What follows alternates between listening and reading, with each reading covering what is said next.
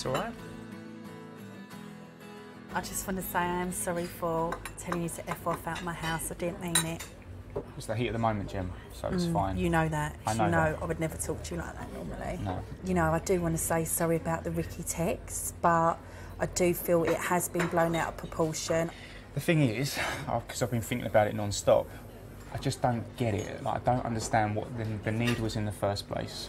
Reason why I was enjoying a text from Ricky, and I've spoke to Jess about it, it was because it was that bit of banter. It was the feeling that someone else wanted me. If it was me doing that with Jess, you wouldn't like it. You wouldn't. Nothing on them texts, and I will go to Judge Judy and I will get her to prove it. Nothing on them bloody texts insinuated that I want to do any more with him than go for a drink. Jesse's my friend. At the end of the day, it's got nothing. My mate. He ain't your mate, Charlie. After you did that dance, he said he's gay, Gemma. He's not your friend. I've told you that. I will make the judgment on that. Get some backbone and start standing up to everybody. He's not your friend. But it's only ever coming from you. No one has actually ever said anything to me of negative. Oh, Charlie. But they haven't, Gem. But making me fucking paranoid.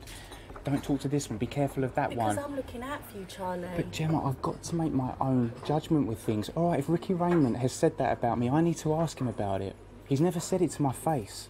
People have said things to me about you in the past, but I don't need to say it because I'm going to make my own judgment on you, and it's as simple as that.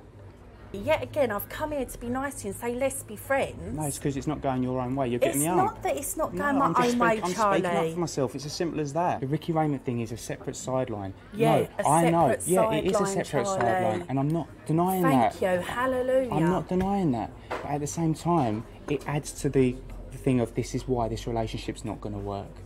I wish I'd never have texted now because it's just an easy road out for you. I didn't want to be horrible to you. We move on. Today's a new day, and it's a fresh start. I feel sad about it, Charlie. Babe, I can't force you to love me. I can't force anyone to love me, and I don't hate you for that. No, but at the same time, I want to be after someone that I've got my testosterone's going mad for. You know, I want that passion, I want that lust, and it wasn't there. I think we both know that maybe it wasn't just going to happen. And categorically, I want a friendship with you, and I think that we can have a great friendship. I think we can as well. Yeah? Because we do like each other in that way, don't we? I don't think I'll ever get anyone to draw me again. No, or you never forget that in a bake me a black avocado or... Right. If I could get certain qualities in you and put them in someone else, then, you know, hopefully I would have the perfect man then. And vice versa. So. Oh, you don't mean Come that. on, give me a kiss. kiss. You don't mean that. You think I'm a bitch. You mean the world to me, right? Oh, thank you. I really do.